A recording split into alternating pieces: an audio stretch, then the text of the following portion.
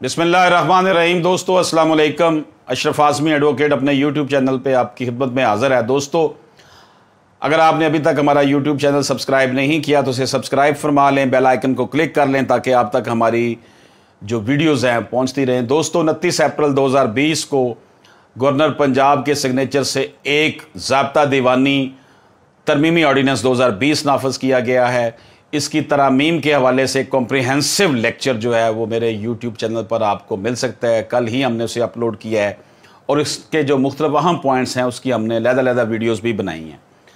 तो जनाब, चलते हैं तरमीमी ऑर्डिनेंस की एक अहम दफ़ा की तरफ। दफ़ा 141 के तहत मुतफर्रिक दरख्वास्त का फ़ैसला दिए गे टाइम में किया जाएगा। मुतफर्रिक दरख्वास्त या दरख्वास्त अखराज मुकदमा की वजह से कार्रवाई मुकदमा मुतासर नहीं होगी।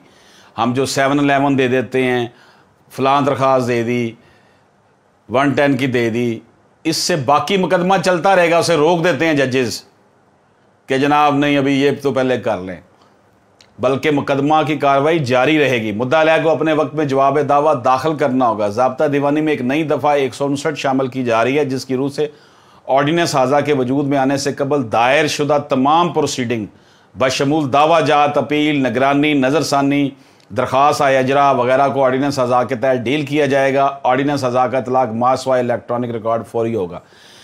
ये जो ऑर्डिनेंस बनाया गया है, जितने भी केसेस अब तक चल रहे हैं उन सब पर इसका इदराक होना, सब पर इसका अमल दरामद होगा। इसका नफाज उन सब पर है, सिवाय ये कि इलेक्ट्रॉनिक रिकॉर्ड मुकदमे का रखना, क्योंकि वो बहुत ज़्यादा काम होगा। लेकिन बाकी जो ये दरख्वास्तें दी हुई हैं, जो जवाब दावा के लिए टाइम मांगा हुआ है, जो शहादतें लेट हो रही हैं, सबका कला कमा हो जाए।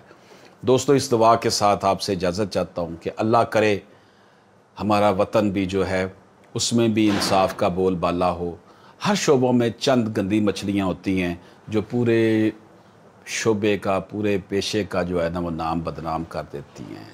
और इसमें जो बलाई तबका है, इशराफिया जो है, वो इंसाफ की भी ख़रीदार है, लोगों के ज़मीर की भी ख़रीदार है। लेकिन याद रखिएगा, अल्लाह की लाठी बड़ी बेआवाज़ है। आज नहीं तो कल सब ने इस दुनिया से चले जाना है। जिस तरह हमारे बाओजदाद आज वाक़या बन चुके हैं हमारे लिए, कल को हमने भी वाक़या बन जाना है। खुश रहिए, आबाद रहिए, आसानियाँ तकसीम करें, जितनी मोहब्बतें बांट सकते हैं बांटें। अल्लाह पाक हम सब का हमें नासर हो। आज की इन वीडियोस में मेरे बहुत ही प्यारे बेटे साहबज़ादा अहमद रज़ा ने भरपूर हमारा साथ दिया है।